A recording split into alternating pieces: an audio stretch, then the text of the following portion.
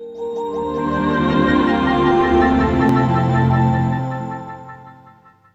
today I'm fixing this Vestel 17PW26 power supply. Now these supplies are used in so many TVs. They're used in 26-inch to 42-inch size ones, and I'd say not thousands but hundreds of different brands of TVs these are used in, because they all rebadge Vestels. And there's a common issue with these is bad capacitors, and the green capacitors, I've actually done videos on these before.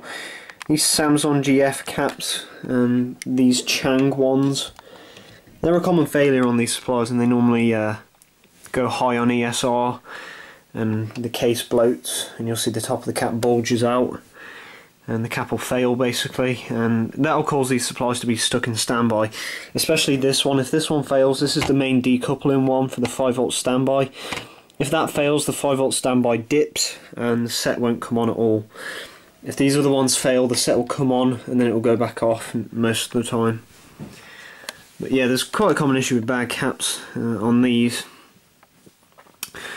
And today the fault with this one was the set you'd press the on button and the standby light would go from green, or I think it's blue, to orange, and it'd stay orange for a second, then it would go back to blue and start flashing from blue to orange.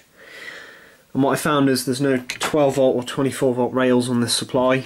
Now the 12V rail and the 24V rail one for the backlight, they're not driven the same as the 5V ones are. They're actually driven by the PFC area here, and I believe this second MOSFET is for those two. It might be both, I don't know.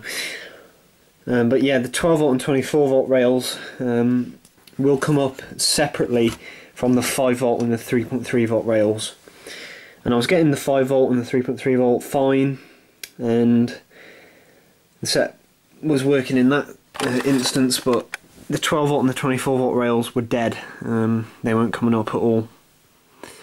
And I found that across the main filter cap here, which this is a active power factor correction supply, so it has a 450V filter cap, which should have, when the set is turned on, it should have around 390V across it.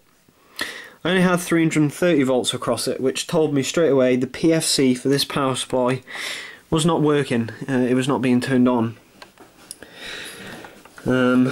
which told me that this FET here, these two diodes, this diode, and this controller chip was not working on the power supply. Those devices which I just pointed out are what run the power factor correction, and when that cap gets a boosted voltage across it, it then turns on that controller for the 12V and 24V rails. Now this can be dragged down by this diode here, D881 or D893. If this diode here, which is a UF5404 or UF5402, if that's shorted, I believe that can actually kill the PFC as well, because it'll start detect a shorted load and then it'll shut down the PFC. But that is not shorted in my case here. I tested that and that diode tests fine. And another case that I've had fail on these is, but this also caused no standby when this happened, is these two failed leaky. They weren't short circuit, they were just leaky, and they let leakage current across them, but that caused no standby light. This diode is for the PFC, but I don't think that, I've never seen that fail, but it possibly can. So as those tested okay, as this tested okay, and the FET tested okay, I knew that the problem, well, they weren't shorted or anything, sorry, I knew that the problem would be with the controller chip here. And this is the controller chip for this 32-inch version of the supply. Now, there's a little bit of a difference between the 32-inch and 42-inch version is the transformer size. This is for a 32-inch and a 26-inch. And if it uses a bigger transformer like that, that's for a 37-inch to 42-inch, by the way. And the only difference between them is they use different transistors and different controllers. But the controller for a 32-inch one is a fan 7529 and I was using my handy oscilloscope. I found that the VCC voltage pulsed on for a second and then went off, went away, and it was just gone. Wouldn't come back up at all. So I knew that the problem was with the controller, or with the device in the area of the controller being shorted. So I just used my meter in diode mode here. Done a few tests across this controller chip and found that we had quite low ohms reading across it. Just trying to find my tripod here. So yeah, I found that we had pretty low ohms across that. I think it was about 180 ohms or something across the VCC pin to ground. So I was like, right, okay, that's not healthy for this controller chip at all. So I thought I would start checking for short circuits as well in that area. Now there's a ceramic cap here. Let's get a zoom in on that. C881. Measured across that, and it was really low across that. It was about 50 ohms or so. I was like, right, okay, so something's up with this cap or the controller. So I started checking these little ones, and my meter probes broke, so it's a bit, there we go. So I started checking across these, and I couldn't get a low reading across them. And I was checking around, checking this cap here as well, because I was getting this a pretty low reading across this one, but now it's over limited because I've removed a faulty cap. So yeah, I was checking across this and I was getting quite a low reading, and these two will read shorted, or yeah, that one and that one read shorted, but I was checking across this and the controller chip seems to be okay ohms wise. So I decided I'd pull C811, which is this cap here, off the board. Just using my soldering iron, just heated one end, heated the other, and just pulled it off with the tweezers here. So I decided I'd take this guy out, checked across these pads again. The reading is okay. So then I checked the cap, and it's difficult to do. And this ceramic cap is shorted. It's really difficult to do because it just wants to move all over the place.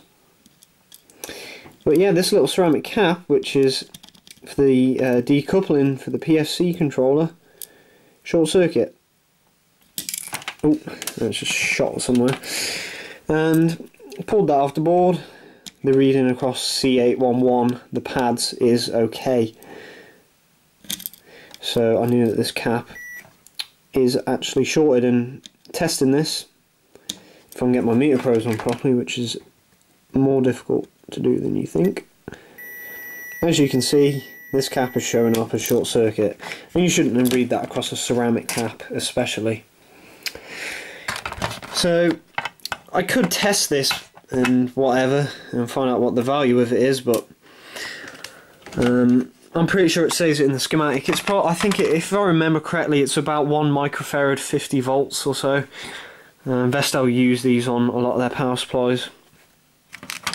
But I have this power supply here, which the main transistors are short circuited, and I never fixed it in the end because this is for a 42 inch, I had another power supply exactly the same. So what I did was I just got rid of this one and just used the other one in place that I had at the time. But I haven't got any more 32 inch ones left, so I'm going to have to fix this. But this cap is the same microfarads as on the 32 inch board. So what we're going to do is steal C811 off this board, solder it on here, and that should fix the supply. I might actually show me soldering it on as well, because I was asked by someone how do I solder these ceramic caps on when they're so small, you know, do I use tweezers? I do use my fingers at times, but I'll do it for the video's purpose using tweezers to be professional. So I'll solder that on the video. Yeah, but I've never had this problem before on this supply, but hopefully I can fix it. But that's not the only fault I'm going to be correcting on this either. I'm not just going to replace that ceramic cap and be done with the supply, because that's not going to be a good job. There's still other work that needs to be done regardless of replacing that shorted cap. I guess what I could do is replace that cap and test the supply, because all these other ones, they checked out fine for ESR, but I'm just going to replace those straight away, because if there's something else wrong I can just fix it. So yeah, I'm replacing this guy, this guy, this guy. That one's okay, that's a Samsung GK. They're normally, or a KM actually, they're normally okay. That's a HEC, they're normally fine. All these green Samsung caps are going to be replaced. I didn't mean to mark that one there, but this cap, this cap, this cap, this cap, this cap, and these three are going to be replaced. And the values of these on these supplies are, that's a 2200 or 2700 microfarad 16 volt. That's a 220 microfarad 25. That's a 2200 6.3. That's a 2200 6.3. That's a 1035. These two on nearer the heatsink are 470 35s. This one and this one, I'm going to add a cap there as well, because it helps filter out noise for the 24 volt rail and reduces stress on this one. That's a 1050 volt, but you can actually just use a 1035 volt on these supplies fine, because that's only for the 24 volt rail, and you can use a 1035 volt there, or 470, whatever.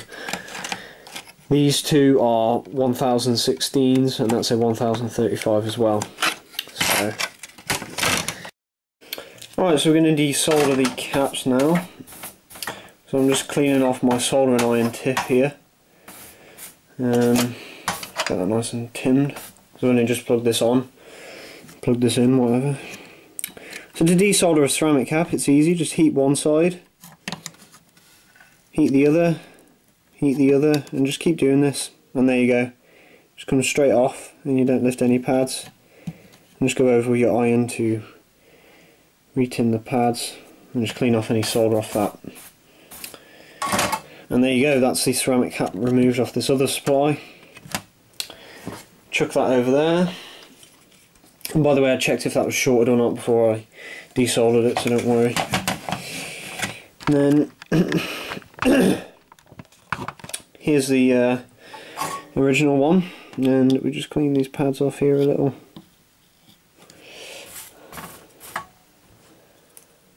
And get this back on and just set this on the board. Just tack one side to the board here. It's really difficult with the camera in the way, of course. Just tack one side on, go to the other side. Now you flow a bit of fresh solder onto that, and then do the same for the first side. Of course, give it time to cool down as well, because if you don't, it'll just slide off the board. Okay, so now we've replaced that cap, I'm going to get the meter back up, set it to diode mode again. I'm just going to do a quick test across that area now, see what reading we get. Just have to make sure my probes are working. And that looks healthy to me, and test across this one, because this one was showing up as pretty bad as well. And that looks fine as well. So before it wasn't a dead short in circuit, but out of circuit it was. And it's just gone to OL now as well. And my probes are working. It's gone to OL because the circuits got a little energised.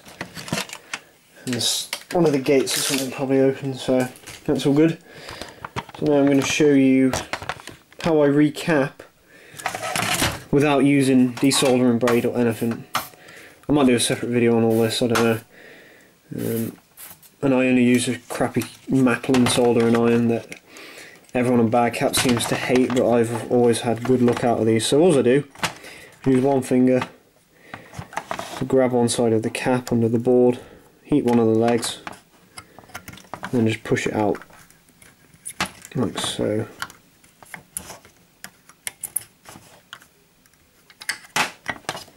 Like that, and then just use the tip of the iron to move the solder out of the way. Now this is a little difficult with the camera in the way. Like that, you see? Really difficult with the camera in the way, but there we go. Then you can just push the cap leads through and the replacement one, and there's the old one out of the way. And just slide this in here. Like so. I'm just using some reused capacitors again for this board because it's a Vestel. I normally do use brand new high quality ones, but I sort of cut down because I don't really service, well, I don't buy these faulty LCD ones anymore. I only really buy faulty LED ones. But if this is a customer, as this is a customer set, of course I'll replace the caps anyway. But if this was mine, and a few years back I would actually use brand new ones. But there we go, job done. So recap this now, and then we'll give it a test. Alright, so I've got it all recapped. And this is going to be the smoke test. Primary side failures like this aren't the best thing to be fixing because they could go boom when you turn it on. So this is smoke test. And I heard the PFC start. It makes like a little bit of a weird noise, like power supply is making a lot louder noise, which is good.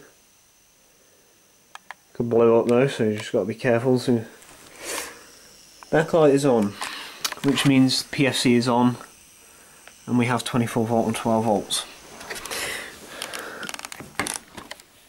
Normal picture on there as well. And the problem is solved. So just that shorted ceramic cap, which is all good. Sweet. And also reapplied the thermal adhesive on this attempted heatsink. Vestel used double-sided tape for it, so I used thermal silicone, which was a lot better. It's a crappy little heatsink. God. But yeah, gonna run this for a bit now and see if it lasts. So it's on at least. So let's keep running this. Alright, so it's been testing for a while. It's all nice and toasty as well. Really warm this middle heatsink gets. So, of course the CPU heatsink's pretty hot. And going to put it on for 24 hours, and I think that should be it for this set. But what I'll do is I'll test it for 24 hours, and if anything comes up I'll video it. So hopefully this can help someone. So yeah, we'll see what happens after 24 hours.